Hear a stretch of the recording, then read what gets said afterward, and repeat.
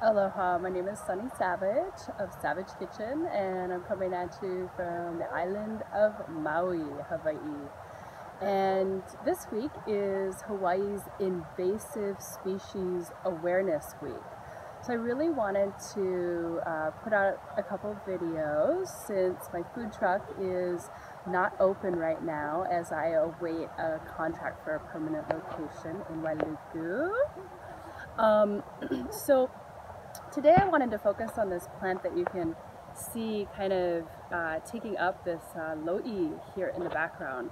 And it's called false ava. Piper auritum is its scientific botanical name. And another name for this plant is called root beer plant, because one of the easiest ways to identify it and kind of make sure you've got this, not the true ava or kava kava, is by crushing the leaf and smelling it. And you're going to instantly smell this delicious root beer kind of quality. The plant has a lot of saffrol in it. And so this has been used for millennia where it originates, where its home mother country is, in the Yucatan. And it's used as food and medicine. So a lot of times I'll take the leaf and put some fish or other type of ingredients inside, wrap it up and steam, and then you can eat that outer leaf or choose not to. I've also made green mole out of the ground up leaves. I've candied the flowers, are absolutely delicious. It's also a wonderful plant to distill and use the hydrosol of. So anyways, I just kind of wanted to touch on, this plant is highlighted by the Maui Invasive Species Council.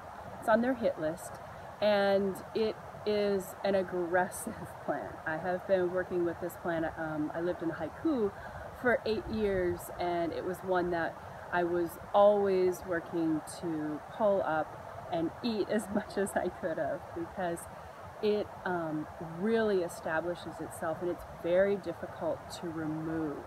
So I wanted to kind of introduce this concept of not thinking of our invasives as like having a war on invasives, but rather looking at them as abundant resources that are available for us to utilize.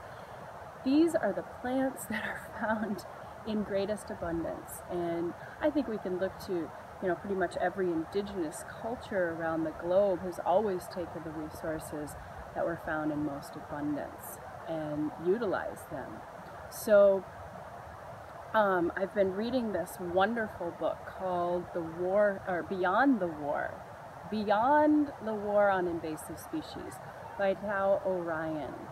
And it's a really paradigm shifting look at how to work with invasives rather than to use the chemical approach to conservation and management practices. And one of the really wonderful things that kind of stood out for me in this book was, and this book was published in 2015, so she was taking some data from 2006 through 2014.